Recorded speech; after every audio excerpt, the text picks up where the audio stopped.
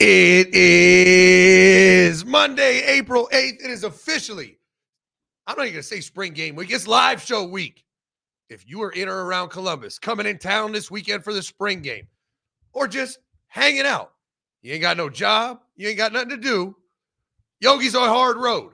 Doors open at 11. We're going to be there for our spring game kickoff live show, and it's going to be a banger. I've already had a couple dozen people reach out and say they're coming in town for the game. They're going to come a day earlier. They're going to wake up early and drive, and they will be there. So I'm telling you right now that obviously the show starts at noon like we always do. Doors open at 11. Get there early to make sure you get a seat. That's just my little disclaimer. If you want a seat at the live show, just get there early to make sure. And we'll be there kicking it. Do the live show. We'll hang out the rest of the afternoon, late afternoon, whatever you want to call it. Have a couple drinks, kick it with the Army. We're excited for it. And it's also an Eclipse day.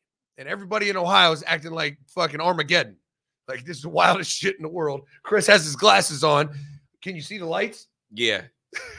Chris is ready. I can see how bright my future is. You've never seen somebody so anxious about the moon than Chris is right now. Oh, yeah. I was tripping last night. Chris was freaking out. I was freaking out, bro. It's about to be a purge in Akron, bro. I'm not ready. I guess I'm excited for it. I feel like there was a almost full eclipse when I was like a kid, and I thought it was the dumbest thing ever. It lasted like 3 minutes, and I was like, that was stupid. Why do we make a big deal out of that? But I will reserve my judgment until we watch it today. So we'll see. Maybe it'll be really cool. Bro, all the traffic people are saying is about to be gridlock traffic on the highways, dog. I'm stressed. Chris is stressing. But he got that Tesla, put it on auto drive, kick back, put your glasses on, and look at the eclipse. I'm about to be driving 80 on the shoulder, so watch out. Hey, watch out for Chris. He got the new whip, got the new glasses. He's ready. Pedestrians, watch out. Watch out. Watch out for the Drew mobile. It's coming. Drew's clues, Drew's zooms. But we had a nice little weekend. We had some Buckeye football updates. It's funny, Chris. It's funny. The beat is changing their tune a little bit. Yeah, we're definitely starting to get off the Will Howard surefire starter thing right now. It's been weird. That's so crazy. Austin Ward played golf with Devin Brown in a simulator, and now he's on the graphic for the show today, Chris told me. Yeah. It's funny how everything we've said all spring is starting to come to fruition, and those that called us liars are starting to fall the fucking line, isn't it? But the battle's not done. The battle forges on, and we're going to talk about the updated quarterback battle and also my opinion of what's going to happen, which is all just projection. Like, we're approaching the end of spring, so, like, there's got to be answers for somebody at this point. Well, it's like everything else, right? There's a winner and a loser. Now, it might not be by much. It might be a small margin, but at the end of spring, the staff is going to sit down and say, Devin Brown, Will Howard, who won the spring? And that might not be indicative of who the starter is. They might not make a call. Well, they're not going to make a call, but someone has to win. It's not a dead heat. Someone was slightly better. With like in the NFL, when you get the ties, it's a tie. It's a tie. What? No, it's not.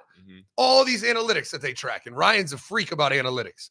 I'm talking completion percentage, deep ball percentage, like turnover-worthy throws, like all the stuff they track. Someone won and someone lost. Yeah. So we want to talk about who's winning because outside of Wednesday, spring's pretty much over. I know everyone's excited for the spring game, but it's pretty much over. That was long intro, kind of dope. How was your weekend, though? We usually do that. My weekend was really good, man. It was nice out. You see, I got sun kissed a little bit. My son Cam had a microfracture in his back. He hasn't been able to do anything. He'll get cleared this Thursday.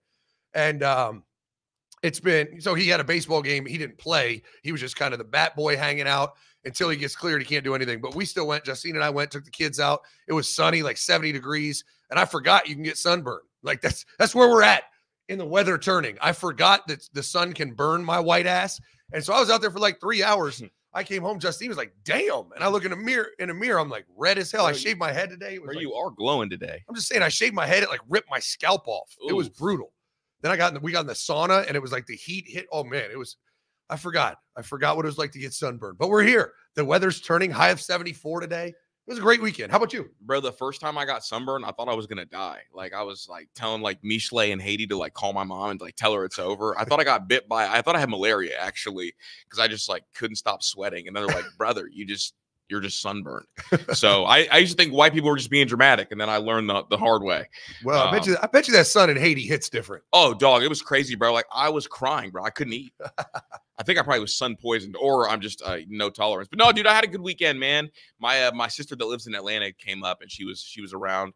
But she took the kids to Castaway Bay, and so like it was just me in an empty house over the weekend, bro. I didn't know what to do.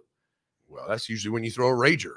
No, I don't like that. No, but no, dude, I had a good weekend, bro. But I'm glad to be back at work and talking about Ohio State football because amen to that. All right, let's get this thing started. While you're here, like the video, comment down below who you think is going to or did have a slight edge in the quarterback battle. I need a Devin Brown or I need a Will Howard because there's only two options. If you listen to someone that says someone else, they're fucking lying. So pick one. Comment down below who you like, who you think has a slight edge thus far through spring. Lukey, let them know what time it is, Bubba. Let's get to the show. Let's get to the show. It is, what do you call it? Live show week. So make sure you come to the live show. And again, get live show week. We got Bourbon and Ball tomorrow. I'm debating. So you can comment in the chat. Do we want to have kind of one last Will Howard breakdown, kind of to preview the spring game, or do we want to go nostalgic? Do you want to do the 2014 Ohio State Bama game? Just comment down below what you want to break down on Bourbon and Ball this week because we're going to have the spring game next week. Then we're going to get into the offseason kind of football intelligence series. So I'm excited for it. Bourbon and Ball tomorrow, and obviously Eclipse today. Okay, Bourbon and Ball tomorrow. That's interesting that you're leaving up to vote for between those two. Yeah, because I got both loaded up in a queue, ready to go. So I'm down for either one. That's real. The issue is if you draw a Will Howard game out of the hat and it ends up being like the Oklahoma State game or like another game, people are going to be like, oh, like Zach's just like pushing a narrative. No, I think I can't remember. I got 4 games and I tried to Texas Tech was like one of his. Yeah, I tried to pick some of his better games, some of his worst games, so we can break them all down. I think we're one in. And it was a good game. He had a couple bad throws, but he played well. Yeah. It was promising. Like, it got me excited for if he's the starting quarterback in Columbus. But it also showed some pimples that it's all about reality on this platform. We're not trying to jerk off Buckeye fans to get clicks and views. We're here to just talk about reality. If you don't like it, go watch every other show that just sits there and strokes Brutus's cock all day. Never mind. You were about to go somewhere really dark. I was going to go somewhere crazy. Dark, no pun intended. I just throw this up here just because it is Justine. Luke and Lily love Chris rocking the glasses. Hyped. They're so excited, dude. Lily, school's building up. Lily came home from school. She's like, Dad, we have to go buy glasses. Like, she's so into it. So I got on Amazon, ordered glasses, and like, this is going to be a big deal. People are having watch parties. I saw Yogi's is having a watch party. Rivalry's having a watch party. Like, damn, anything for marketing. We're having a watch party show. I think if you go to Jenny's, they've got like the ice cream place. It's nice outside today. What, 72 today? 74. High 74. Excuse me, 2 degrees. It wasn't a meteorologist or a math major, but I think they have glasses. At least that's where these are from. Listen, anywhere you want to go in Columbus right now has glasses and is having a watch party. I saw Yogi's special is on a galaxy bomb and a blue moon. So you can creative motherfuckers. You're going to get people getting wasted and looking at it. We're not supposed to look at it. I'm looking right at it. Zach's gonna come in tomorrow looking like Snoop Dogg. Straight up. For starters, your boy Morgan Wallen charged with a felony for throwing a chair from a 6th-floor rooftop bar, trying to create his own Eclipse. You know what? He's a rock star. Let him have it. I mean, if it was Kid Rock, would you be surprised? I mean, I know Morgan Wallen's kind of more like the genuine country guy, maybe. Yeah. I don't know, but he's a rock star. I mean, really fucking dumb. You can kill somebody instantly. A chair off a 6th-floor balcony that hits someone in the head, they're fucking cooked. Done. So really dumb. He deserves to get in trouble for it, but he's a fucking rock star. Does that sound like a felony? Is that a felony though? That doesn't sound like a felony. Maybe I don't know. Did it sound like a felony to me? He could have hit someone and killed him. Yeah, I got you. But it's is speeding a felony? It can be. Yeah, it can be. Yeah, it can be. You're right. I guess it just didn't sound like a felony. Like, of all the felonies to get, like, what are you in the bank for? But like, why? Like, I've partied my ass off a lot. Like, I have been in Nashville. Justine and I were just there like 4 months ago. I mean, we got lit, drunk as hell, had a blast, all the bars, degenerate shit. Like, it was so much fun. Never once did I think I should launch a fucking chair off the top of this roof. Yeah, that's actually insane. You know what I mean? Like, what makes you think? And I'm not even an anybody. Like Morgan Wallen? Yeah. Like, you got a lot going for you. You probably shouldn't do that. And why doesn't he have people there to make sure he doesn't do that?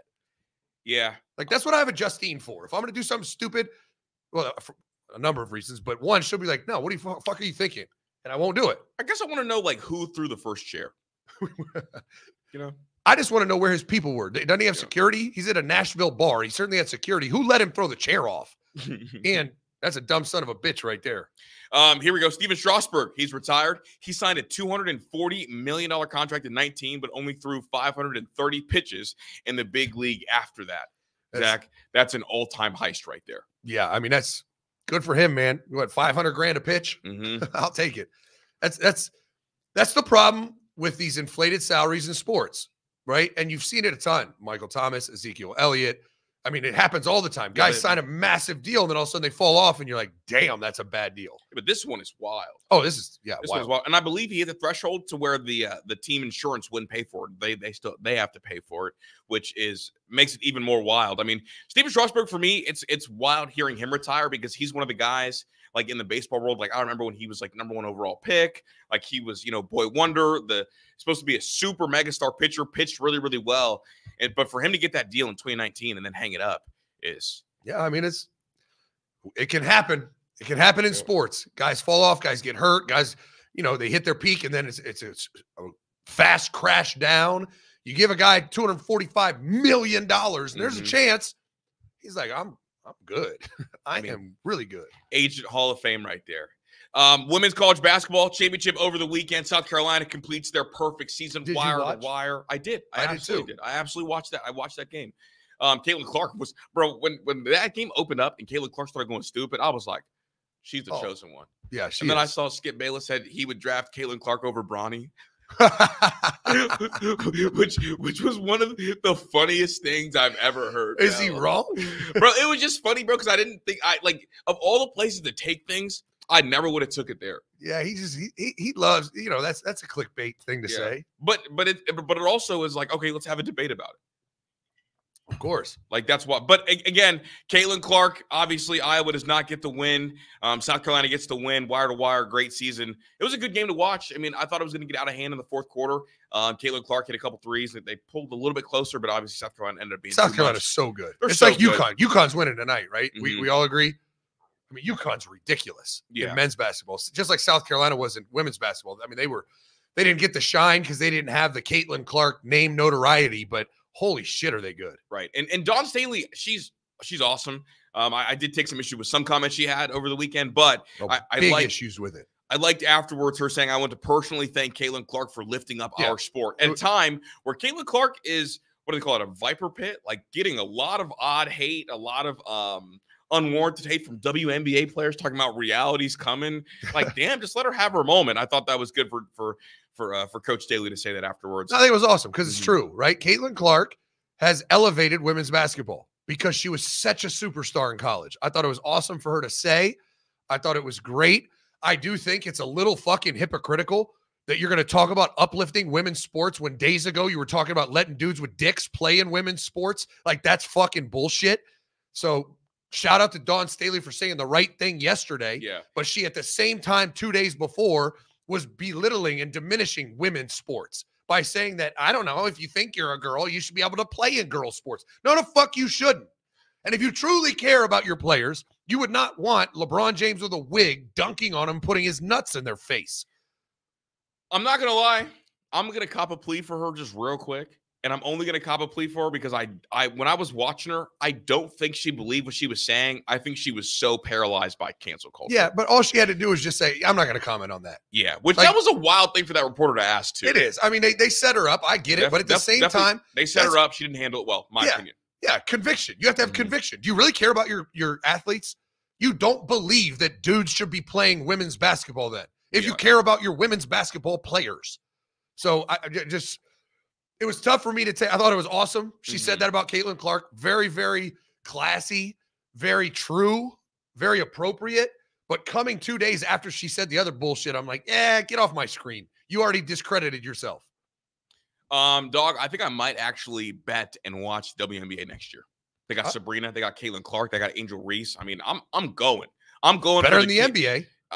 Okay, calm down. It is. But I'm going for the Caitlin Clark reality's coming to her because I'm Team Caitlin on this. And I hope she just fucking kills it. Yeah, I want her to put 30 on that girl's head top, man. That shit had me tight. I'm just saying, and the WNBA has a lot of investment. Mm-hmm. If Angel Reese comes in and Caitlin Clark comes in and they're superstars in WNBA, what do you think that's going to do for the league? Everything. I don't even know another NBA player except for the one dude who was locked up in Russia. What's his name? Brian Griner.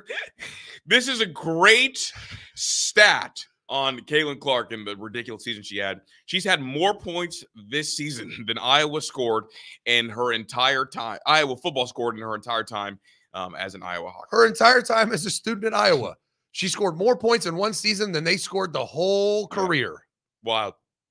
I mean, 1,028 points for old Brian Ferenz. She had 1,234 points. Really laughed it by a mile. So shout out Caitlin Clark. And honestly, I've never bought a WNBA jersey. If I did, I'd probably buy Sabrina's first, Caitlin Clark's second.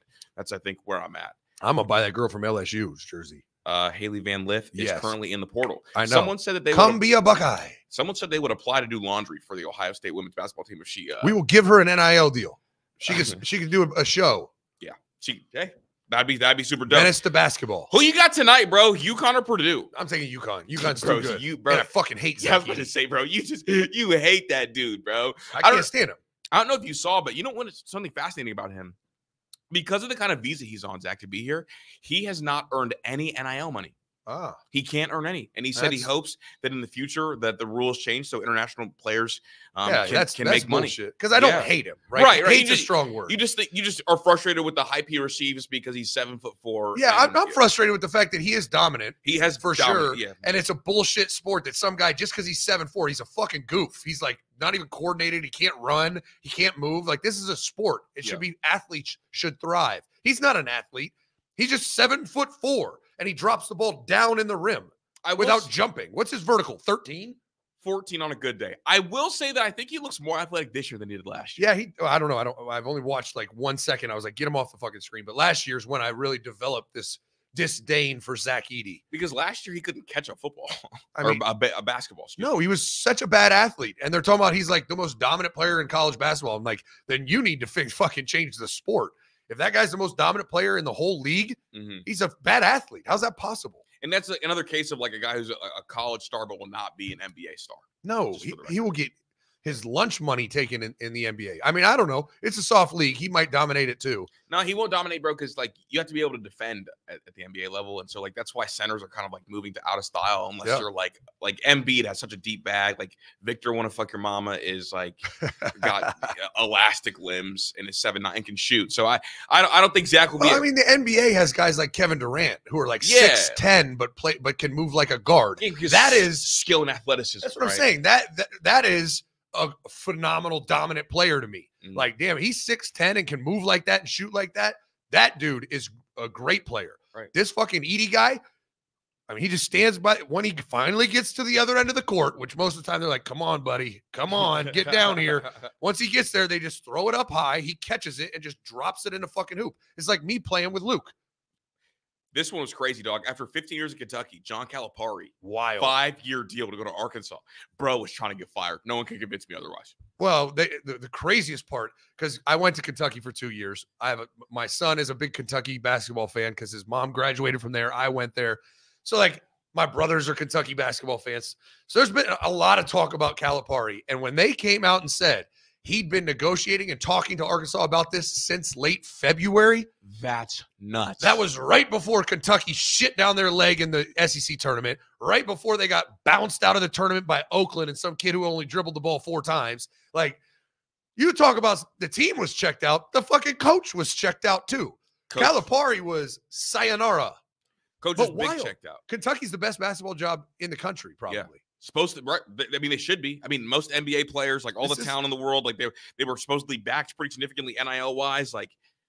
And now, like on the way out, it's been kind of a slander campaign. They're talking about, oh, well, like they've been stingy with their NIL, and it just felt like Coach Cal wanted the Ed Orgeron moment of fire me and let me get my $30 million, and then I'll go to my next job. Right. And then when he didn't get it, he was like, fuck it, I'm going to leave anyway. And he's going to Arkansas. John Tyson Foods. Oh, yeah. Billionaire told him they're going to give him the largest NIL budget in the country to go get a roster. Everybody go check on your best player because it's coming. Oh, it's coming. Everyone's getting chicken nugget deals. I think the wildest thing, and I listened to the radio this morning, which I don't normally do, but they were talking about it, and it's probably all bullshit. But they said he had interest in the Ohio State job. Yeah, that's what they're saying, bro. That blows. I need to hear him say it because we're listening to Buckeye fucking people talk. But if he had interest in Ohio State and Bjork didn't go get that job done, like you imagine if Calipari got hired at Ohio State, Buckeye fans would be losing their shit. Well, I saw a Kentucky writer wrote that he was interested in the Ohio State job, and I guess the timing didn't work out. Fuck the timing. Make the timing work. I'm going to say we're talking about hundreds of millions of dollars.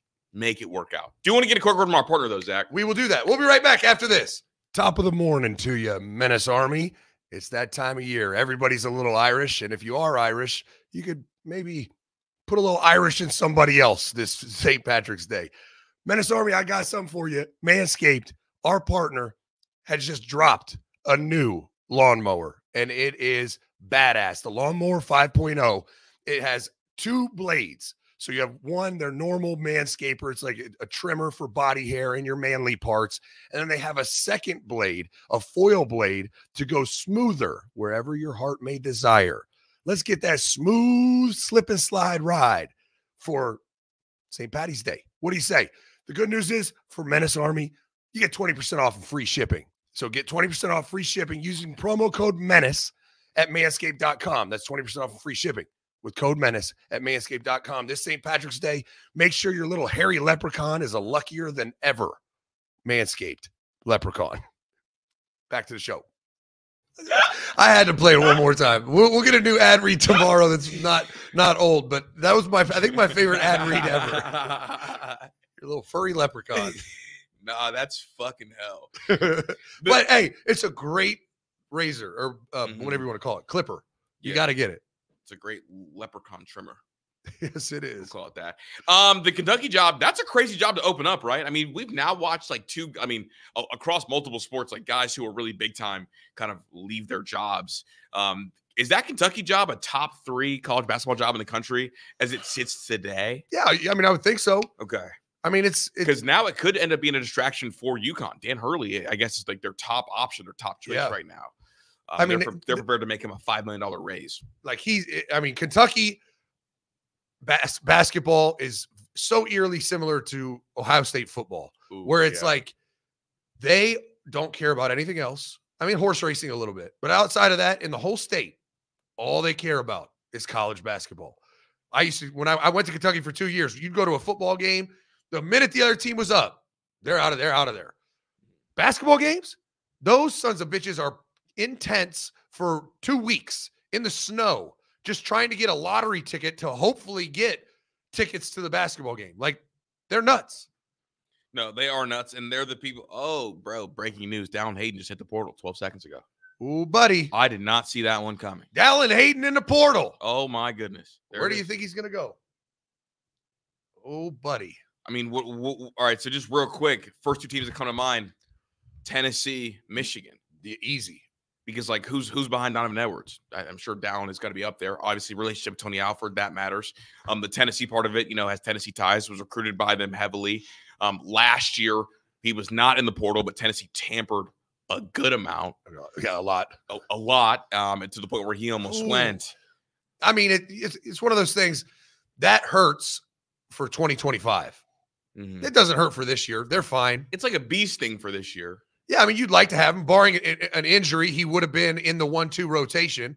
But you have the 2 best backs in the country. So that stings for 2025. And the question now is going to be, where's he going to go? Because we all know what's going on up north, who just went up north. If Dallin goes up north, buddy. That's going to be something. And then it makes you wonder, Zach, in this spring game, what running backs are going to play?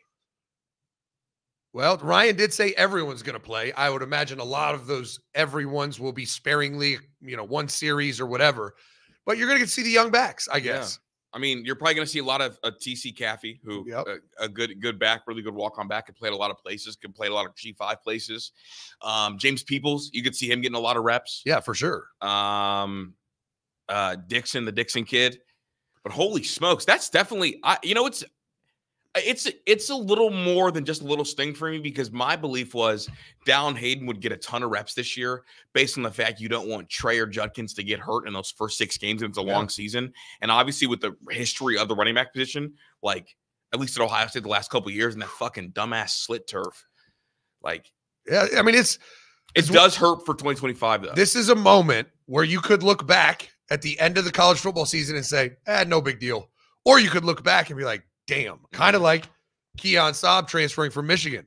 When he transferred, Michigan fans were like, whatever. He was the 3rd best safety anyways. Then they go to spring ball. Rod Moore tears his ACLs out for the year, and you're like, oh, shit, him leaving really hurts now. Pray, knock on wood, nothing happens.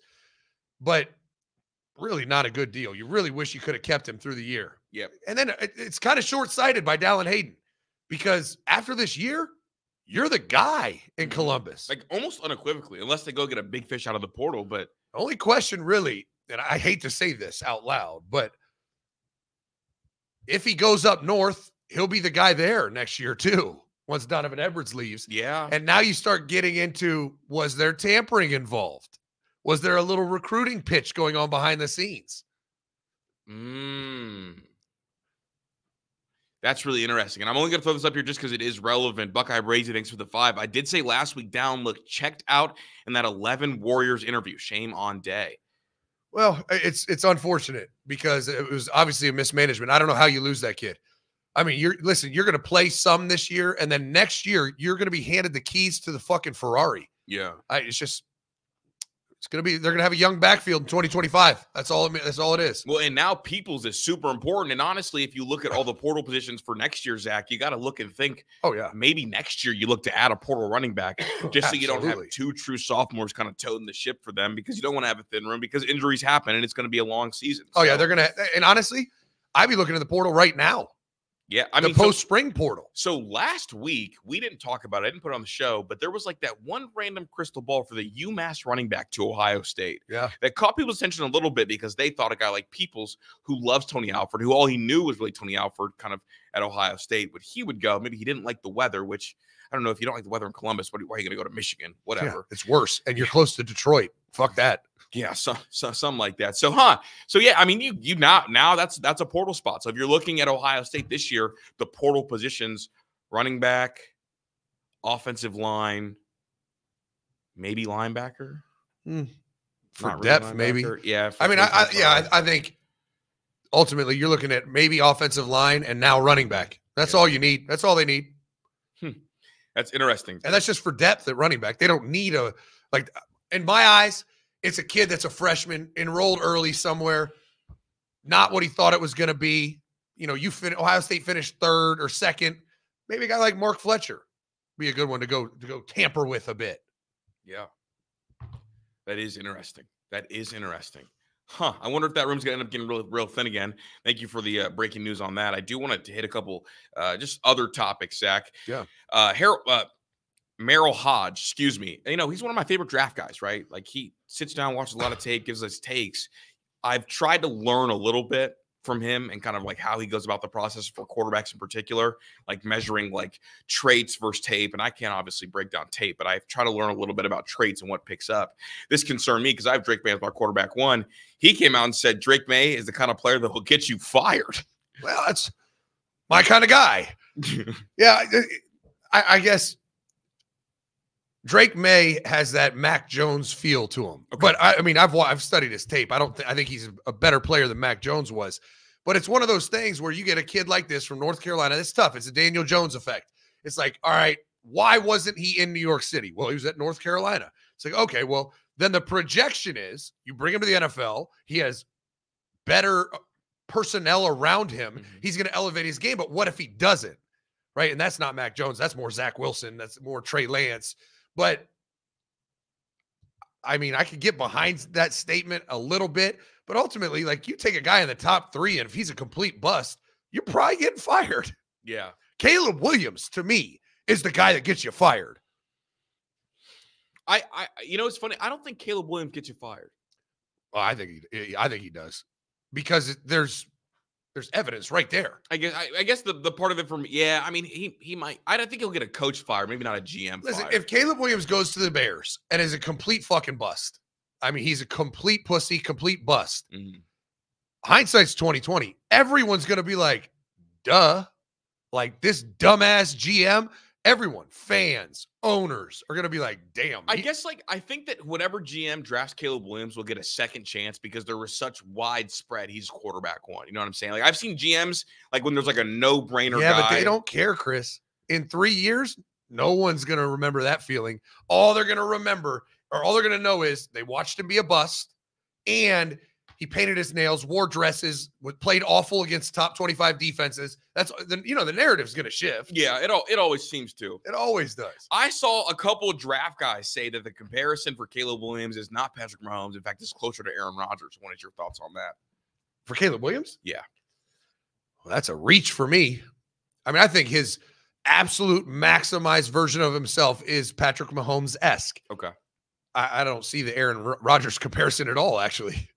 I think I see it on some of like the rollout sideline pushing stuff, but that's just like select plays being pulled out because pilots look the same. Yeah. I just thought it was an interesting like change of direction. I just wanted your just overall thought on it. Yeah, I mean, I think they're changing that narrative because he's going to go number 1 overall, and you always have to be careful. Someone who plays the position so different than most people, like Pat Mahomes, like Lamar Jackson, to be like, oh, he's just like Lamar Jackson. It's like, okay, I've heard that 8,000 times, and no, he's not. So it's tough to say he's like Pat Mahomes. It's like, but there's only one of those. Yeah, there's only one of those. NFL draft silly season, so we have some draft stock news. Devondre Sweat was charged with the DWI.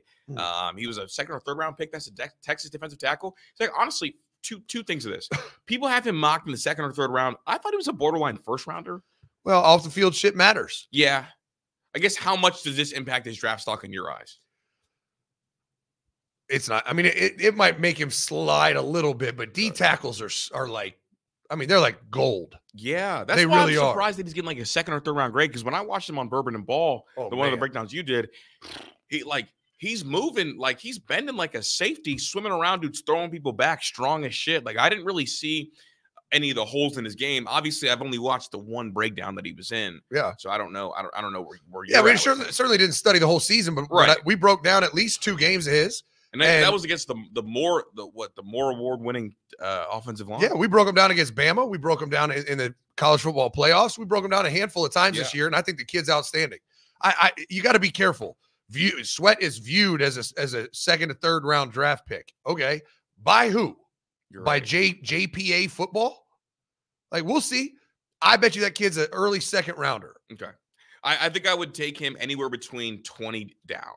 Yeah. 25 is probably where I feel really good about him, just because I think like, and I may be alone on this. I think a really dominant defensive tackle is harder to find than a really good defensive end, and I think they wreck games more than defensive ends. Now, I also know it's just harder to hit on those guys. Yeah, because there's been 1 or 2, Quinn Williams and fucking Aaron Donald. Like there's not that many out there. No.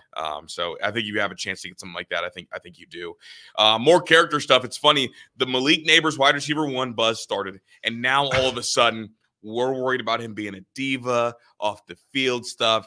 Zach, we're at the point where we get to the character assassination of the throwing at the armor. We saw it last year with CJ Stroud a little bit. We saw it with Jalen Carter, which maybe he earned some of it, but some of the stuff was silly from Jalen Carter. And here we are. Malik Neighbors all of a sudden has his stock start to rise, and now we've got pebbles being thrown. Oh, yeah. What's your take? I mean, I don't know. I don't know the kid. I mean, didn't really have any issues at LSU, right? Mm-hmm. Rumored to hit a recruiting girl. Fucking who hasn't? What player hasn't done that? Like I just rely on actual things that we know about. Yeah. And I can't stand when people do this. Like rumors are that he has off the field concerns. Well, everyone has off the field concerns, right? They're 19, 20, 21, 22. Yeah, you're concerned because they're young and they're about to be rich as shit. I'm concerned. Didn't matter when Johnny Manziel went to the NFL. It literally didn't matter. Like they didn't even. It was like, oh fuck, he's so good. He's gonna be bigger than LeBron. And you're like, what? He was the red flag. I mean, he is a living red flag. Yeah, they said he didn't watch film one time at A&M. But you know how it is. They are literally just. It's getting closer. There's all these clicks, and they need something different to push down your throat to get you to read and watch. And it's like, oh, So I don't think this is about clicks. I've said this every year. Whenever you see a kid all of a sudden get the rise and start to rise at those draft boards, all of a sudden he'll pass a team. The team will be like, hold the fuck on. Ain't no way. Yeah. He's got this problem. He got drunk at this party. He didn't get invited to his teammate's birthday party. You get all that shit because it's like a final last-ditch effort from a team who doesn't have the capital to move up, who really wants a player. Yeah. That's what this is. This kid started getting wide receiver 1 buzz, and they said he fucked his teammate's baby mom. We can't. You'd be silly to draft him number 6 overall. Right. I mean, don't get it twisted. That stuff happens. Mm-hmm. Like, this is a very high stakes poker game, and there's poker faces. There's shady shit, cards under the table. Like, that absolutely happens. And you get some team sitting at 10, like, ooh, we think he is a no doubt wide receiver 1 in the league. They're like, fuck, the narrative starts changing. Someone's going to take him before Marvin Harrison Jr. And that team at 10's like, hold up. No, Marv. No, draft Marv. Marv. They start floating shit out there. They call up their beat writers, say, hey, call a friend. Start getting this narrative out there. Mm-hmm. We're trying to get this kid to fall to us. Make sure we watched it with CJ Stroud last year. The Texans said from the jump, like, yo, he was going to be our guy. Yeah. He was going to be our guy. We were throwing people off the scent. We were trying to mess with some stuff. People tried to get him to slide past the Texans by the Manning stuff, the S2 test, which he was the only score that got leaked. Of course. How about that? And all kinds of other shit. And he ended up getting drafted number 2 overall anyway. So I think it's just a last-ditch effort from a team who does not have the draft capital probably to move up. Zach went into super chats and then get to some college football topics. Yeah. Jared, thanks for the 5. Chris, please address J. Cole bitching out of the beef with Kendrick. Man's going out sad. Fall off is real. # free food. Do you want to get a quick word on this, or am I? Yeah, I mean, listen, you put out a whole ass song, and then you want to go to concert and like your energy wasn't right about it. Like, what? Man, stand on your fucking business. You put that song out. You didn't have to put it out. What, you didn't know that it was gonna be offensive? Mm-hmm. You wrote the fucking thing. Like, just don't get involved if you don't want to do it. But once you do it, you better fucking back it up. You better stand on your business. Like that, I thought it was soft as shit. I'm not gonna lie, bro. Kendrick, here we go. Kendrick called you a bum. Said first-person shooter, hope ass switches with it. Said all kinds of shit about you. Called your latest work, your best work, a light pack. You dropped the disc, a whole album talking about Mike delete later. It's later, nigga. Delete that shit now because you obviously want no smoke. The big 3 is dead. It's now just the big 2. You are now banished to the world of Wallen and Big Sean. You no longer want to rap. Go over there, dog. We're done with you. Man, start singing in your music. I'm just saying, bro. Go back to that basketball team, bro. Because I'm disgusted that you would apologize like that. I'm just saying, it's bitch energy. I got no time for that. How do you get bitch slapped through the music? Right. MC, thanks for the 5. Jeremiah Smith, the alien, back at it again. Name him the starter already. I don't care. He's already better than Marv. Damn. There's a statement. Yeah, I mean, he's going to be a starter. You want us to announce it? We can announce. I think everyone knows he's going to start, right? Breaking news. Jeremiah Smith announced a starting wide receiver at Ohio State. Shocker. Future brighter than the sun. Benjamin Bunch, thanks for becoming a member. Appreciate you, Benjamin. Benjamin. Wisconsin Buckeye, thanks for the 2. Light skins got to be careful in the sun, Chris. Yeah, I'm always careful. Chris is prepared. I believe in sunscreen. I'm keeping my eyes safe, as you couldn't see. I mean, I wear these when I look in the mirror every day because my future's so fucking bright. So bright, dog. Mello, thanks for the 5. It's 12-10 and Michigan still sucks. Optimus Prime is wide receiver 1, a.k.a. Jeremiah Smith. I've heard Optimus Prime. I've heard Dark Matter. I prefer the Josh Gordon no weed. Josh Gordon without the weed. That's my go-to. That's like when they called Anthony Richardson Cam Newton no laptop in Florida. That's like my style nickname. I like it. Jordan, thanks for the 5. Me and my college roommates would throw chairs off our balcony and eggs. Damn, was funny, but now it's childish. Rent still due, Chris. UConn done dirty, by the way. Oh, did you watch the semifinal game between UConn and Iowa? The moving screen that got called? Yeah, they didn't get done dirty. She was moving. It's an absolute foul. Yeah. I mean, I get it. It's a shame for the game to end that way, but it was Well, don't move your fucking feet. Right. I know a little bit about basketball. You got to set your feet and set a pick. You can't keep moving. That's a moving pick. That's illegal. I used to be of the belief, like let them play it out like this, that, and the third, until my baseball coach actually said, how would you feel in the 9th inning of a World Series game if the strike zone changed? Oh, yeah. You can't do that. I'll be like, damn, that's a really mature way to put it. And you hate to see it. Obviously, you don't want a game to end that way, but it was a foul. I am disappointed because I wanted Paige to get that chance to like hit a shot or some shit. But instead of blaming the ref, blame the person who set the moving screen, and chicken wanged it. Yeah. Chicken wang. Like, that's on her. So don't do that. It's that simple. Don't do that. If you want chicken wang, go to Roosters. Yeah. Or now go to Yogi's. Yogi's got better wangs. Let's get a quick word from the partner. Sounds good. We'll get a little self-promotion for you. We'll be right back after this. All right, Menace Army, when we don't have ads, we just self-promote. They're kind of narcissistic, I guess. But if you love the show, you love the platform, you love the growth, where we're going, here's a great way for you to support us.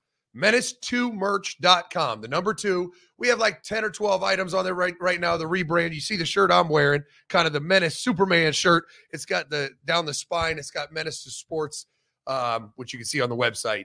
But we priced everything fairly low. This is more about promotion and kind of getting you guys to rep our brand across the country. So we got female gear. We got a one-piece bathing suit. I actually need to take the 2-piece off. It's fucking awful. We got a sample, so don't order that. But we're quality control right now. We got hoodies. We got cutoff shirts. We got workout shirts. This is a fitness shirt. It's outstanding. And I'm going to add more stuff this week. So there's about 20 items.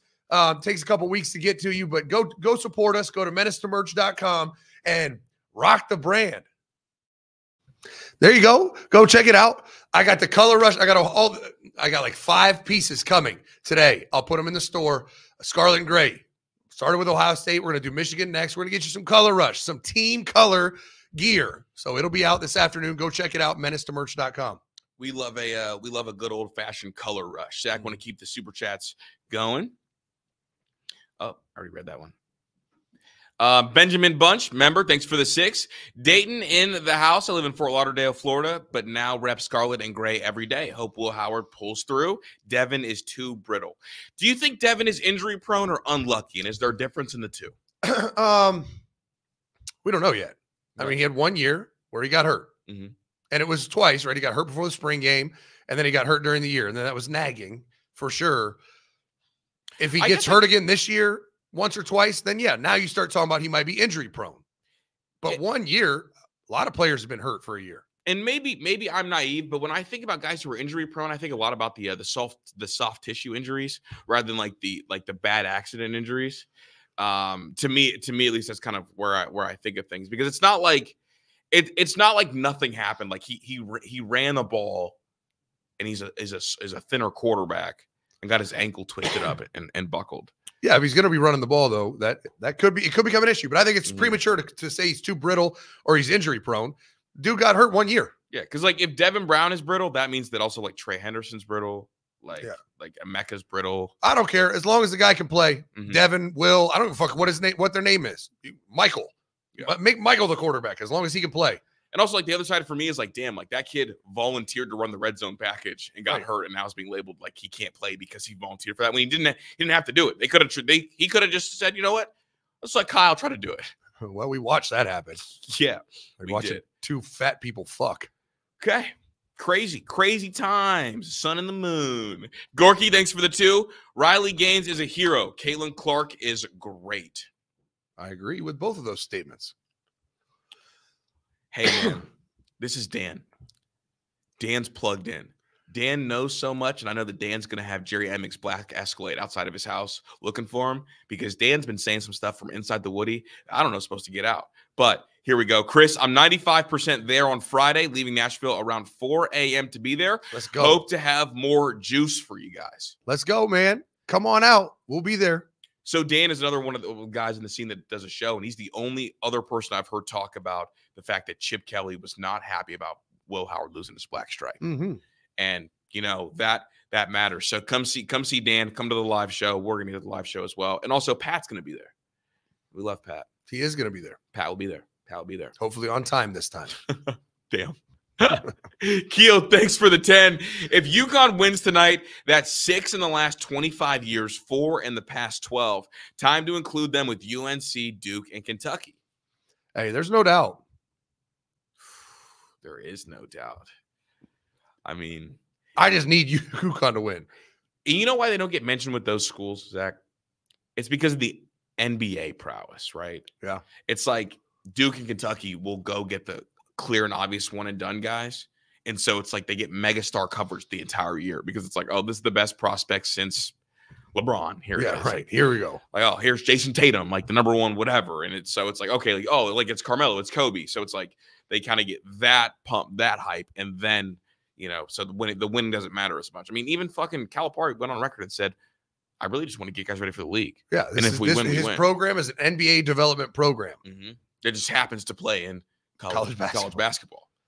Really, he'd be a great G League coach if that's what it's about. Right. Gary, thanks for the 5. Can a player go from school to school collecting NIL money? What's the conditioning program at Ohio State like compared to other schools? Let's start with the first one. Can guys go from school to school to collect NIL money? Sure. I mean, you get NIL for when you're at that school, so you could transfer to another school and get an NIL deal there. I don't know that. I guess if it's to elevate your salary, you could do that.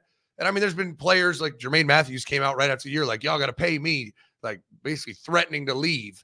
So there's a number of ways to get a deal done in college athletics right now. And one of them is to transfer. We see guys like Will Howard getting $1 million. Kansas State wasn't giving him $1 million. I can promise you that. So the transfer portal is just another vessel to try to go make some, maybe increase your salary for the year. You know what I know is going on, Zach, and it's going on at a lot of schools across the country. The NIL collectives are putting something in the clause, basically saying if you move from this city, from this radius in the time that this contract is in place, we will ask you to pay back this % of your NIL. So that's like an interesting way, but it's basically pay for play, but it's kind of a little workaround.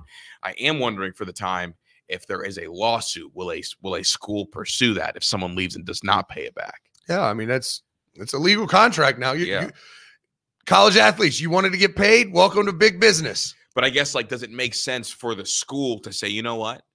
We're going to sue you to try to collect this money. Yeah. And then you run the risk of like discovery and like court and all that. And that's not a very good recruiting. Like if I'm recruiting as a school that just sued a kid for leaving, oh goodness, I'm going to have a field day. So like, is the risk worth the reward? Like, say to get $25,000 back, is it worth this being like a major headline? Probably not. That's why they don't. But if it's a big enough amount, they'll do it. Crazy stuff. It just, and we might never have it because my guess is in the next 4 years, NIL won't really be a thing. No, it won't. So it definitely won't. And what was the strength and conditioning program like at Ohio State compared to like Florida, Temple, and that? Well, I mean, it was the same one. I mean, Mickey Marotti obviously was at Florida, was at. So I don't really know many other strength and conditioning programs. 15 years in, and Mickey was a strength coach for 13 of them. And the other 2, a guy named Frank Perino was a strength coach at both Marshall and Temple, and he was a Mickey disciple. So it was a little different, but it's kind of all the same. I mean, some places like Bama lean more sports science, although Ohio State's trying to always evolve in that space. But everyone's a little different. Everyone thinks they have the toughest offseason program in the country, and lo and behold, I bet you most of the top 20 are all the same or very similar. Yeah, I guess I think about the science that you talked about, like Bama and them sometimes, but I don't know if like some of the stuff that Marucci is his name. Oh yeah, Jack Marucci. Yeah, if that's at LSU, if that's considered conditioning, or is that just like more like a that's sports science? That's sports specific development. Okay, they still train their ass off at LSU. It's not. Yeah, no, I got you. Yeah, Marucci. Everyone should look that name up. Jack Marucci, big baseball guy, baseball and softball. Big baseball guy. Where are we at? P2, thanks for the 2. Lachlan get any blame for the loss of Dallin Hayden? Lost his top guy for next year. What are your thoughts? I mean, it's on Ryan. Lachlan just got here, right? He just got here. Like, he hasn't got to know Dallin Hayden yet. And maybe that's part of the problem. Maybe Ryan should have gotten a running back coach earlier to build a relationship. I mean, we don't know the details of it yet, but ultimately this falls on Ryan, right? Like, he's the one that is in charge of the roster. And especially when you have a coaching transition, that's got to be priority 1. And I know it was. And also, the kid just might want to leave. Yeah. Yeah, I don't think you give Lachlan any blame. I do wonder, like, remember Ryan Day said that when candidates came to Columbus or whatever, they would be part of the interview process. Yeah. I don't know if that ended up being the case with Lachlan, and that could be a reason, but I don't know. Maybe Dallin didn't want to be a soft batch cookie. Yeah. I don't know. Well, I think he is a soft batch cookie if he's in the portal. No, I don't disagree. Yeah. So, also, it's funny because, like, people wanted to slam on, like, the recruitment of Tony Alford. Like, I don't know. I don't want to get into it right now, I guess. But just one of those funny things. Speed, thanks for the 5. Remember, Speed. How can we keep kids from entering the portal when there are injuries plus a possible 16-game season? I mean, even 3 should see significant playing time. Yeah, I mean, like I said, we don't know the specifics here, but I absolutely agree. And he could have entered the portal a while ago. He could have sat out spring, right? Mm-hmm. If he really, when Tony Alford left, if he really was like, I don't want to be here, I want to go to Michigan or I want to go to Tennessee, he could have just sat out and not risked injury, but he didn't. He kept practicing, he kept repping, he kept playing. That would lead me to believe, just projecting and reading between the lines here, he wasn't really fucking with what they were doing in practice for him. Like maybe it was the style of offense, maybe it was the rep share he was getting. Maybe he was never going with the ones. I don't know specifics, but if he was truly just, I want to go somewhere to play, Quinshon Judkins transferred here in January. He could have sat out spring with the intent to transfer in the April 15th window. He did not. That tells me logic. This is called logic. He didn't like what happened in spring. And that either confirmed a belief or made him believe that he'd be better off somewhere else. I'm actually a little bit surprised that when Quinshon Judkins got here, he didn't hit the portal because we do know there was grumblings. He wanted to play and was getting gassed up and felt like he did a good enough job to play. Yeah. And then when Judkins came in, I mean, you got to think about it. He was a guy that without Judkins was going to either be the 1-2 punch or the 1 punch at Ohio State if Trey decided to go. Yeah. So for him to kind of take that back seat and lose his running back coach. Yeah. I mean, just a lot happened. That's a lot to swallow. Yeah, it's a lot of shit. Especially literally after the bowl game, Dallin Hayden went to his dorm room or apartment or whatever he has, looked in the mirror and said, damn, if Trey leaves, I'm the fucking guy this year. I am RB1, bitches, in the scarlet and gray. After that happened, Trey came back. Quinshon Judkins, one of the best backs in the country, transferred in. His position coach that recruited him and he had a close relationship left. Like a lot of shit happened from that mirror moment. And the kid and he still went through spring ball. So that still tells me spring ball either confirmed something for him or he just wasn't fucking with what was going on for him. Yeah. He's going to be a good back somewhere else, man. I thought he was really good last year. Like at Michigan, when pass pro doesn't really matter because all they do is run the ball. Right. His biggest issue was pass pro and they don't throw it. But he's a real natural runner. Like has really good vision, has decent acceleration, decent burst. Yeah. It felt like he always turned like the 2 or 3 yard run into a 4 or 5 yard run. Mm-hmm. At Michigan, that's what you need. Call that boy Baby Blake Corum. Baby Blake. Go get him, Michigan. Go get him, Tony. You want to villainize Tony Alford even more. Let that motherfucker transfer to Michigan. Boy. Wait till people find out that Kyle McCord was almost going up north too. Wait till people find that out. That's the real banger. Jimmy Harbaugh was trying, bro. That's the real banger.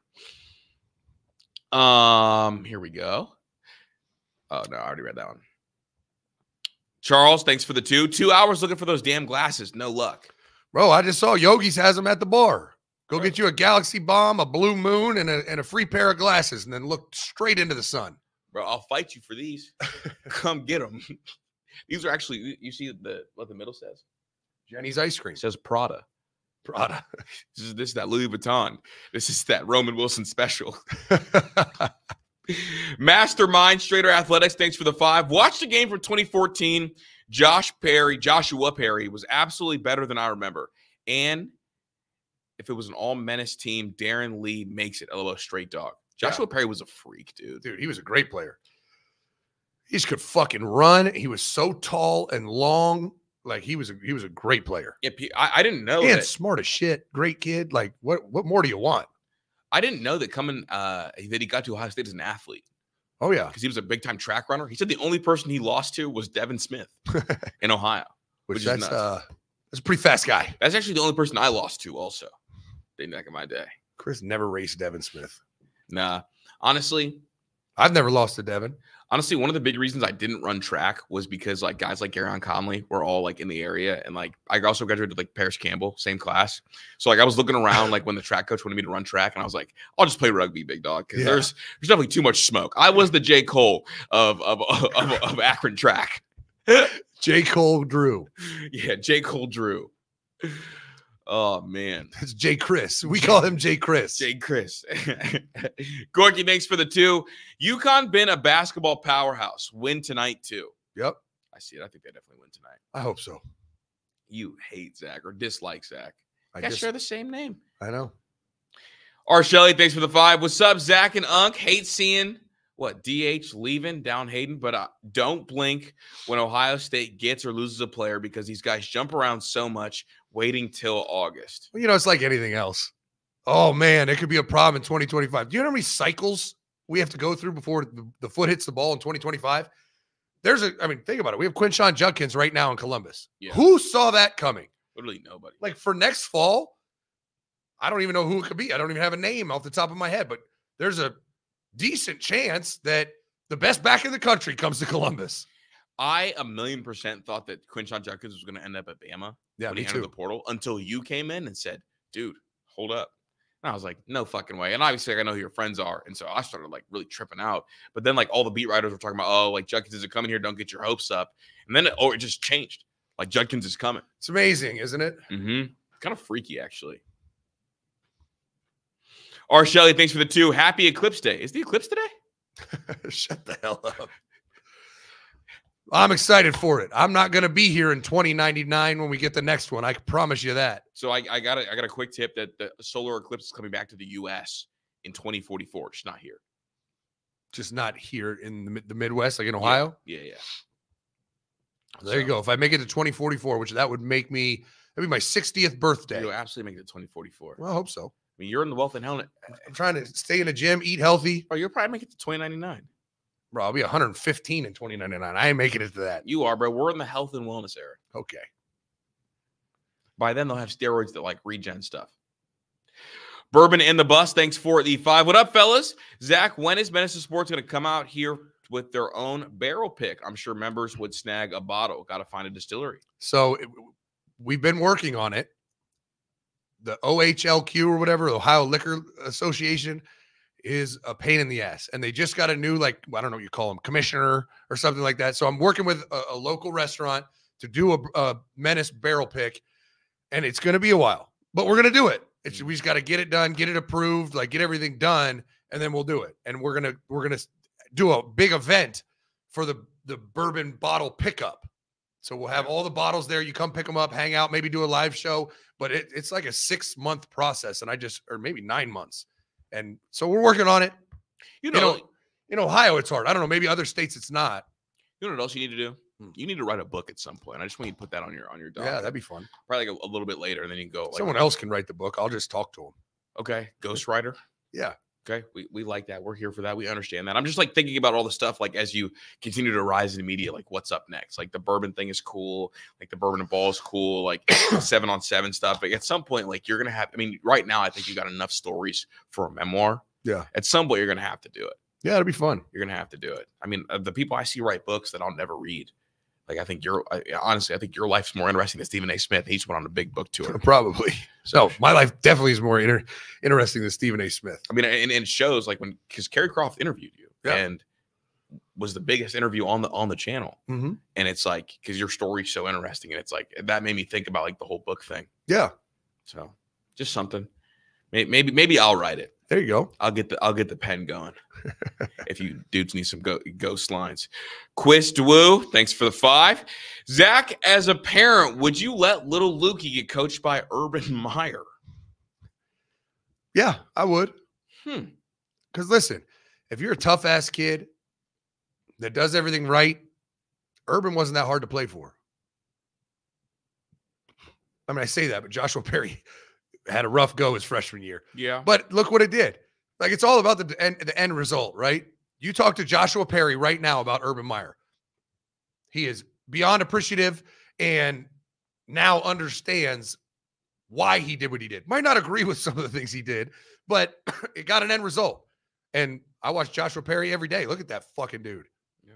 And I'm not saying Urban turned him into that. Like his parents did a great job with him, but Urban was a part of the process. I think great parenting paired up with that kind of coaching is a perfect marriage. Like if you're a parent that has coddled your child a little bit too much, or maybe hasn't been the most difficult on them, and it's kind of told them that, things are supposed to be a certain way, like in that sense, you could get a situation where you get people talking about, oh, well, this wasn't good for my mental health, or this wasn't good for this, or this wasn't good for that. And then that's when you see things fall apart. But I think I want my kids coached hard, and I want them to be coached by someone that knows what the fuck they're talking about. That's all. I don't need my kids to be given anything. They don't need to start. I want them to get better and get coached hard. That's it. And I think people who are around that environment and see the success kind of from that standpoint and see the good that comes from that are more willing to have their kids coached hard rather than those that aren't. Absolutely. So that's kind of my thoughts on it. Zach, I'm ready to get a quick word from our partner and talk all about Ohio State and the spring football. Only one last word. We're going to get to the Buckeyes right after this break. We'll be right back. What makes this platform different from others outside of the fact we're unfiltered? And I actually worked in college football and might know a little bit about the sport and about the game, is we open the doors and open the windows and let you inside under the hood in college football. And the best way to do that is our film breakdowns. If YouTube would let us put them out publicly, we would make it all free, but they ding us with a copyright every time. Bourbon and Balls, our off-season project. Every Tuesday night, I pick a bourbon, and at 8 p.m. Eastern Standard Time, we go live and do a live breakdown, interactive. You ask questions. It's all 22 coaches film, so it's not film you can see anywhere else. It's not TV copy. This is truly what coaches use, what I used for 15 years of coaching college football. And we break down a topic. We've done a full Will Howard breakdown, breaking down his game, what he was going to add to the Buckeyes. We did the Michigan National Championship game. There's over 200 game breakdowns in our library. If you want to learn college football in an entirely different way, it's only $20 a month. Or the best deal, if you want to do it, is you can lock it in right now with a 10% discount on patreon.com/menace to sports. And you can get a whole year's worth. That'll include all next season when we break down up to 5 games a week. We really give you the insight and information you need to be knowledgeable about college football, because several times a sack will happen and you watch on TV, you're like, God, this O-line sucks. Then you get the coaches film and watch, and they blocked the 5 guys they were supposed to block. The running back just released and was supposed to block a blitzing corner. It was really on the running back, but in your mind, you think the O-line sucks. It's always good to have quality information, and it's entertaining as shit. Drink a little bourbon, hang out with us all off season, and then get ready for the 2024 college football season, possibly a nice little run for the Buckeyes. On Patreon, links in the bio. Come hang out with us. Well worth the money. That's all I got to say. Well worth the money. Are you ready for this week's Mania, bro, in regards to the Ohio State spring game? Are you ready? I'm ready. Because it's going to be crazy. It's going to be wild. How do coaches evaluate the spring game, or do they not really they acknowledge that it is mostly for the fans? No, I mean, there's certain things you can see, right? You're not going to – the defense certainly is not going to just roll out the Jim Knowles defense. They're trying to – because there's nothing worse than – especially with this defense, there would be nothing worse for this team and the momentum and the fans and the coaches and Ryan Day than this defense to go out and just beat the shit out of the offense. There's like – it's one of those where the defensive coordinator has to swallow his pride a little bit. It's like, hey, you might have to put your third string corner in on Jeremiah Smith and let us get a little freaky, because that's what the fans want to see. We want that positivity, that positive energy. So it is truly a show. A lot of it's orchestrated. Like if they're allowed to blitz, it'll be like very vanilla, simple blitzes. And a lot of times after the first half, when the first half's over, it'll be all base defense. So it's not real football. But what you can take away from it is there's a spotlight, right? It's very different than a scrimmage at the Woody. You're talking about 100,000 fans there. You're talking about in the stadium. Nationally televised. And now you get to see, can Jeremiah Smith, does he piss down his leg in that big moment? Or does he, God forbid, does he elevate his game a little bit? Like, does that adrenaline give him 3 more inches on his vertical? Like, does he go, like he feels that competitive environment, that crucible that is a college football game? And does he rise to the occasion? Because that's what you'll find out in the spring game. That's the biggest thing coaches are looking for. When the pressure's on, and it's simulated pressure. This is not, 4th and 2 against Michigan, but it's bigger than the scrimmages you've been doing. What does that player do? How does he respond? with all that extra shit, all the fans. Like, is he wide-eyed, urine going down his pants? Or is he fucking locked in, square jaw, like, oh, hell yeah, this is why I came here? That's what you can really find out in this game. Can a player win or lose a starting job in the spring game, in your opinion? Okay. I mean, with the fans and the beat writers, he can. Shit, Michael Thomas's first spring game, all the beat writers and fans thought he was an All-American. Freshman All-American, going to be just a stud. And he ended up being really good, but it was premature. But he made a couple of crazy catches, crazy plays, led the game in receiving. And all I heard about all offseason was, what, man, that Michael Thomas is going to be fun to watch. I'm like, yeah, if I can get him, like, he's got a ways to go, guys. I know he had flash plays, but he's got a ways to go to be a consistent big-time college football player. And he obviously, 2 years later, he was. And didn't Michael Thomas do the weird thing where he didn't redshirt as a freshman, redshirted as a sophomore? Right? Yeah. That will never happen again, Zach, just so you know. No. That almost didn't happen. That almost didn't happen then. This was before NIL and transfer portal. Yeah. Thank God. Shout out to Keyshawn and Mike's dad. They held it together for me, and we got him where we wanted to get him. You had to trust the process a little bit, but trusting the process is tough nowadays. Yeah, that's really. We also had a kid one time, and I was a walk-on that we had a draft. We were thin at receiver, and we drafted players. And so I told our staff we need to draft receivers early in the draft because I know my group. Right. There's not a lot of them. Mm-hmm. And then we had they ended up with, I think, one scholarship, one kid that was going to play, and then a kid named Frank Kanga, who was a walk-on receiver, who's a talented kid. I love the kid. Was a great asset to the room.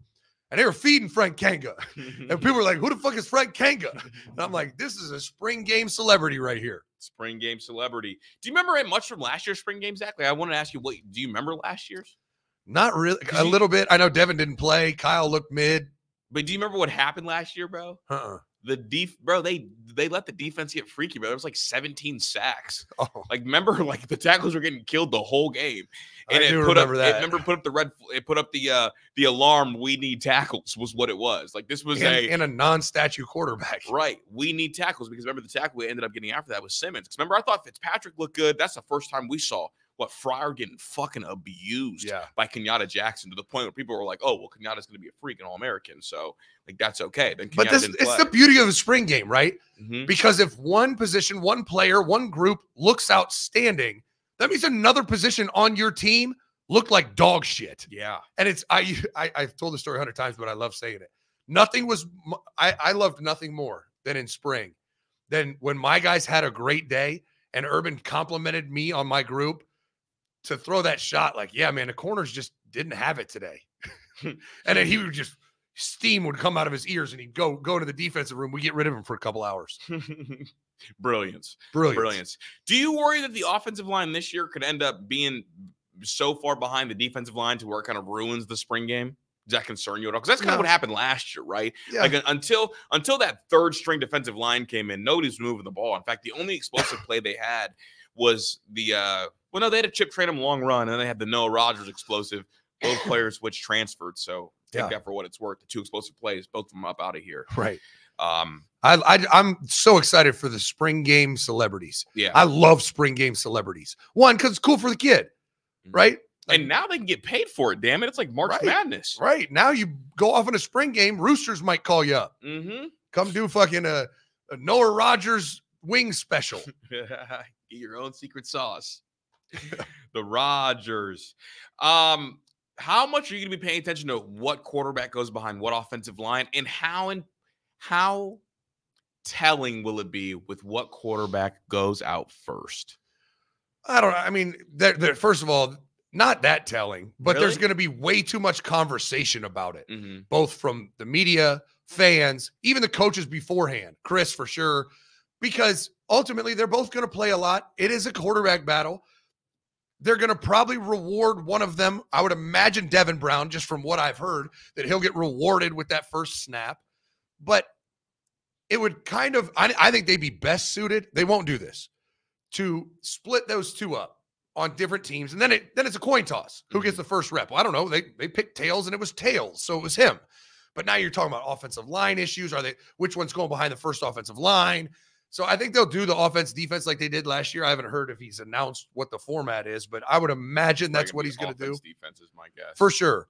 And there's going to be a lot of weight into who gets that first rep, because it's kind of whether it is or isn't, it'll be telling, right? Whether it is telling to who actually starts next year, there's still a whole process to go through the summer training camp in August.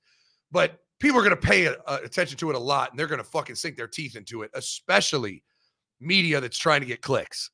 Do you think it'll be telling to the players? Because I worry and wonder about Ryan Day's ability to like manage these kids, right? So it's like if you are Will Howard and you feel like you've had a better spring and the team feels like you've had a better spring and they try to Devin out there first. Yeah. Does the team look at you sideways or vice versa? Like if the team feels like Devin's had a better spring and they trot Will out there first, is the team looking at Ryan like, oh shit, here we go again? Yeah, they absolutely will. I mean, it's you gotta have your team's trust. Yeah. And if you do something like that, they're gonna look at you like, whoa, what the fuck? I thought the best play here. Mm-hmm. Best players play. That's supposed to be the rule, right? And if you don't put the guy who played the best out first, then you're losing credibility. And you have to have credibility for team culture at the very minimum. Last year, Ryan said that he would like to have a starter by the end of spring, is what he like in his mind. That was the Kyle Devin battle. Obviously, we didn't get that. We didn't even get a starter heading into week one. Yeah, so it was chaotic. Do you think Ryan Day today, after everything you've heard, all the reports coming out, all of kind of the things that are being kind of thrown out there, do you think Ryan Day's any closer to naming a starter, or do you think this will be another week of the Akron game he'll announce a starter? Yeah, I think it's going to be mid-August. Mid-August. It's going to be halfway through training camp. He'll announce a starter. That's when I think he's going to do it. I think right now through spring, especially after this week, after the game, after it's done, that chapter closes and you're on to the next chapter, he's going to see trajectories, right? And probably have a decent inkling as to who probably will win the job. But it's all fluid. It all can change. But I think at the end of spring, he'll reflect on it. They'll go back and watch spring cut-ups and say, wow, Devin really is ahead of Will Howard in this race. Now, could Will Howard hit a burst and catch him? For sure. But I believe that's what his conclusion will be after spring. He won't name Devin the starter. He'll just say, okay, Devin is ahead of Will right now. I don't know if he'll ever say that publicly. I doubt it. But that's what I think the coaches will think. Do you think that Ryan owes a full explanation, a full outline of where each of the quarterbacks are to the quarterbacks? Oh, yeah. Or no? Okay, because here's what I'm thinking. I'm thinking, like, if one is ahead of the other, like, if you're Ryan Day, do you go in and tell Will Howard that if he is behind, and run the risk of losing him? Because Will's going to need some sort of assurance or guarantee before he gets Spencer Sanders. And so I wonder if maybe you try to make them seem like it's closer than they are, so you keep Will longer, considering it's a long season, and obviously there is a little bit of an injury background with Devin Brown. Yeah, I mean, honestly, it is that marriage between transparency and recruiting, because he still has to. We just watched it with Dallin Hayden leaving. Yeah. He still has to recruit his roster. Every time this window is coming close, it's like, fuck, we better recruit the guys who are potential jumpers, right? Who are guys that might jump into the portal? Let's jump on them early and recruit the shit out of them to keep them here. So I think it's that fine line of he's got to be transparent. He can't lie, or you're going to lose credibility with those players. But you got to recruit them a little bit. So you might make it seem closer than it is if it's not that close. The other side of this, Chris, is players know. Like, they're watching. Not only are they watching it live, they're the ones doing it, but then they watch the film. They see grades. They see percentages, completion percentages, yards per attempt. They see all this stuff, and it's like, most players won't bury their head in the sand. No. They're looking at it like, damn, I am getting outperformed right now. Well, a fascinating thing that Dan presented real briefly was that this year the quarterbacks are not being graded in the spring. They're not being graded, and they don't know their grades, which is a fascinating thing. And in my Brian Windhorst voice, why? Are we trying to protect somebody? Right. And that is kind of the interesting thing. And I know last year, Zach. I'm going to push back, though.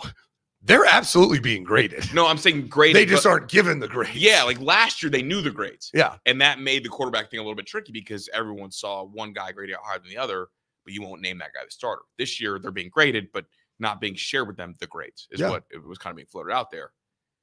Makes you wonder. Also, Zach, fascinating for you, they didn't scrimmage on Saturday again. They have not had a scrimmage yet. They've just done the move it periods at the end of practices, which is a little bit more unique than we've seen in previous years. Because remember, last year was, hey, I want to go live, coach, show you what I can do from Devin. And what happened? He got hurt. Yeah, he got injured. But still, I mean, black jersey this year. Yeah, that's shocking to me. They didn't scrimmage on Saturday? Yeah. I mean, the move it periods matter. Yeah. I mean, those are scrimmages. When you move it ones on ones, that's a mini scrimmage. Right. But I just love those. You wake up and it's like a game, right? There ain't none of that bullshit. Like, no, we're going to go play a game. Like, let's see how you play 50 snaps.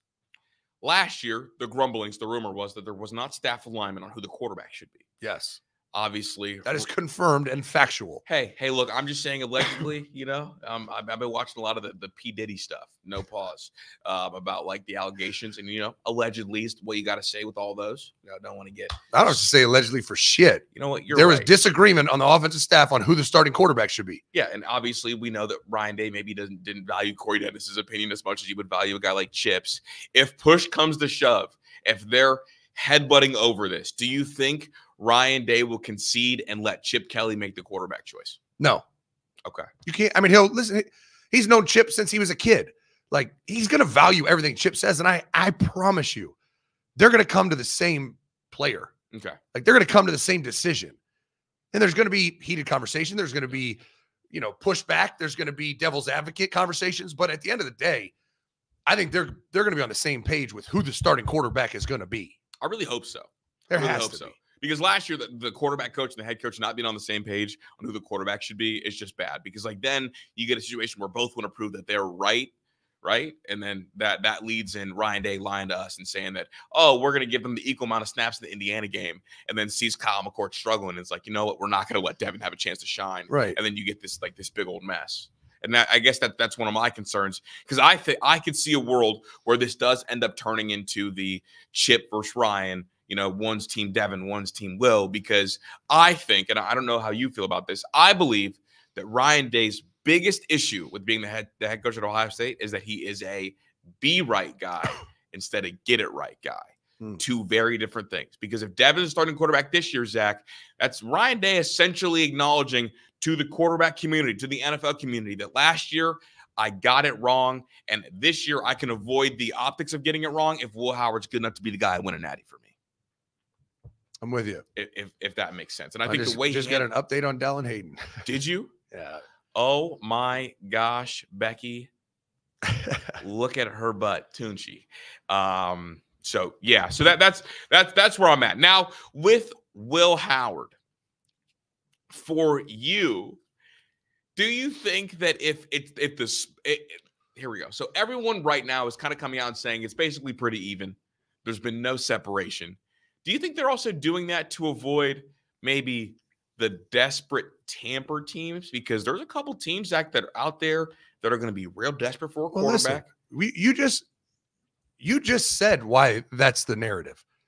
Because he's trying to keep both quarterbacks. Yeah. And so when the Buckeye beat is your lifeline to narratives, right? When Austin Ward gets a phone call from Mark Pantoni or Jerry Emig or whoever the fuck he talks to, and it's like, hey, here's the situation if you want to talk about it. It's pretty even right now. Mm-hmm.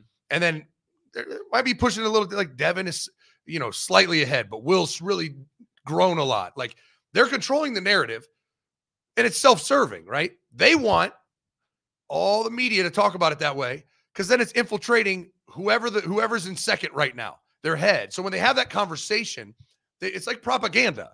It's like North Korea. We are North Korea. We are North Korea. Like, they're trying to put posters everywhere to make you believe something, so that when they tell you that, you're like, oh yeah, I've been brainwashed by all these fucking posters, and now you're telling me it. I believe you. And that's fine. That's how it works. That's what's going on.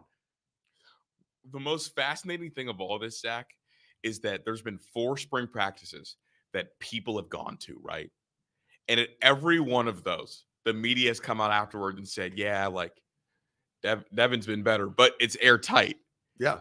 So it's definitely weird. I do wonder if Ohio State's trying to protect Will Howard and hopefully hoping that light switch comes on. No, they're trying to keep him. Yeah, keep him. Because you know who needs a quarterback? Iowa, Utah, Oregon State, maybe Michigan State, Notre Dame, Duke. All those schools have money. Yeah.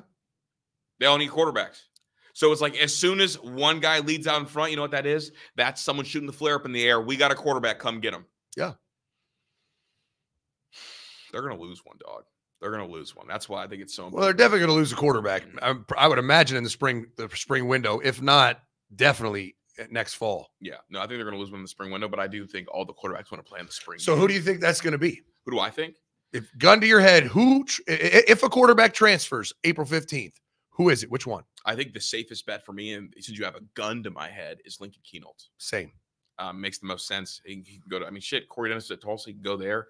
I think he can go to Ole Miss and back up Jackson Dart for a year and be the clear guy moving forward. I even saw people talking about him in Iowa today. Him, joining Caleb Brown, who former Buckeye, and honestly, he'd be probably one of the top 4 athletes on the team. Mm-hmm. And they got winning culture over there. Shout out Caitlin Clark, back-to-back finals. LeBron on that 07 team. Zach, I just want to throw up this Jeremiah Smith catch because of how absurd it is. And I talked to a player, and he said there's no way you can keep him off the field because he's doing this now every practice. Cue it, Pat. Dog, that's nuts. Stupid catch.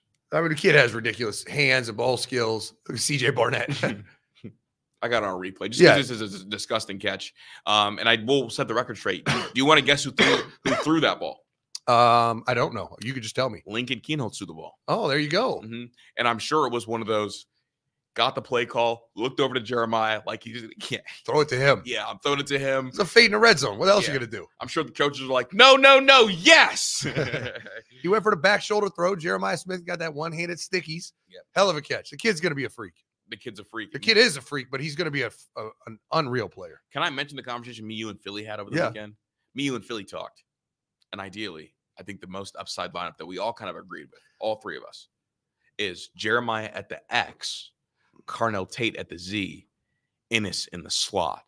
That lineup gives you so much. Give me the South Florida lineup. I think Emeka's wide receiver 4. I think Carnell Tate at the Z is something I hadn't thought of until I asked you and Philly, and you both kind of were quick to me. Love that. And he was an X last year backup. So I don't know. And I don't want to throw, Emeka out for the new shiny things, but I'm having a really tough time figuring this rotation out. It's all about Brandon Ennis. I think, honestly, if you want my honest opinion, I think Emeka is going to be wide receiver 3. I think Jeremiah is going to be better than him. I think that Carnell Tate is going to be better than him. I would contend he might have been better than him last year. And then I think it's all about who's better, Emeka or Brandon Ennis. The good thing is Emeka is a really good player, and he's also very versatile. He can play all 3 positions. So I think they have a plethora of riches in zone 6. What does Jack Harlow say? They got options. They could pass that bitch like Stockton. You got me? Yeah. I'm feeling real. I feel like a rapper with these glasses on, bro. I can't see shit. but we're getting this thing going. Where are we at? We're right here. Speed, thanks for the 5. Chris, funny you mentioned pay for play a little bit ago because not sure if you remember, but when you were on OVE, I asked how long till pay for play starts in NIL. Yeah, I think we're 3 years out. Yeah. Max. Yeah. This is going to be TV revenue sharing. They're going to be employees of the university. There's going to be regulations, rules that they can actually enforce because it's not an amateur that's just making money off their name, image, and likeness. Like they're going to have to get their hands around it, and it's going to happen. And I don't know how long it's going to take them, but should have happened yesterday. Percy, thanks for the 5. My guys, what up? I never really paid attention to 7v7 football until they had it on NFL Network this past weekend. That shit was lit. That was the OT7. Yeah. And we're working on our team. Working on launching a team. Yep. And when we do, I'm not going to say if, when we do, it's popping. She'll be going. Dylan, thanks for the 5. Dallin Hayden will be the Ohio State running back in 2025. Return like Michi. I hate to break it to you. I will put a 0% chance on that. Oh, you just got a text, so I believe you. Dallin Hayden was only still at Ohio State because Tony Alford was there. Mike, thank you for the 5. If Will Howard can't throw downfield, throw the whole QB away. I just need a guy. I just want to have a good quarterback. I don't care who it is. I believe that pushing the ball downfield is more important than having a running quarterback. Oh, for sure. That's my belief. Well, I'm kind of alone on that hill. So it's a wee hill. Rose, thanks for the 5. Late for WrestleMania, but Menace Mania, Zach, Chris, Paris Johnson Jr. versus Aiden Hutchinson, Blake Corum, handicap tag team match live at the Menace Dome. Man, how are you going to do Paris like that? Like Chris and I are getting our ass beat by Aiden Hutchinson and Blake Corum's big asses. Hey, bro, I know y'all saw Speed go to the hospital. I'm just saying, like, and then Paris Johnson's like a sacrificial lamb. He's got to take down both of them. Unless it's 3-on-2. I know it is 3-on-2. No, he's talking about a tag team. Like, we got to tag in and out? No. 3-on-2, we got a shot. Tag team, we're cooked. Yeah, I'm about to bring a blicky to Menace Mania. I'm about to bring a blicky in the trap. Rod Farmer, thanks for the 5. NAIA just banned trans athletes competing in women's sports in a unanimous vote. Another dub for female athletes. Yeah, it's ridiculous. It's the most asinine thing going on right now. That there's people that actually think that dudes with dicks should be playing women's sports. I have 2 daughters. I promise you, my daughter's getting pulled off the court. Like, the fuck is wrong with us? We're mentally ill. We're fucking just, it's a joke. It's an absolute joke. These girls are like breaking legs and wrestling and fucking, it's like, what are we doing? This shitty male swimmer's going to go win a gold. It's like, what? No, I'm not going for it. Y'all can have your own little society where dudes can beat up on girls in sports. Fuck off. I'm not a part of it. Ray Charles. Keel, thanks for the 2. Did you see the video of Meek doing bunny hops? I did not. I honestly don't want any more of my view of Meek Mill to be destroyed. I'm cool. I just want to almost like, I want one of the Men in Black to come out with that little beep so I can go listen to Dreams and Nightmares and act like nothing happened. You feel me? You know what I'm saying? Yeah. Quiz Duo, thanks for the 2. NFL.com has Spencer Rattler to the Giants. I'd rather be called the hard R in the grocery store than have that happen. I'd rather someone loogie on me as I'm trying to pick out a tomato. Like, if you guys hate me, just say that. You don't got to do it through, Spencer Rattler and JJ McCarthy's. Right? The subtle jabs. Right. Like, my goodness gracious. Just tell me where you stand in all this. Right. Zach, 2019 spring game. Got something for you. Justin Fields started out 3 for 10 before having the 98-yard bomb to Benjamin Victor. Matt Baldwin went 20 for 36 and ended up transferring a couple weeks later. I'm just saying, take spring games with a grain of salt. I know we all love football. I know that the fan base is passionate, and you just want to be excited to be excited. Yeah. But take the spring game with a grain of salt. The spring game celebrities are real. Dog, here's what's going to happen. That little white kid from Medina is about to go crazy in the spring, and he's going to house a slant, the walk-on that just lost his black stripe, and then he's going to get an offer to go to Penn State. Or or Akron. I mean, I like Penn State better since his former quarterback is there. And honestly, bro, I think this spring game is going to be it's going to be like the buffet, right? It's like all the young guys that play, it's like go shopping. And no, I don't know if you know, but at Michigan, there's some concern that they might lose their 2 deep, that they might their depth might get stripped after their spring game.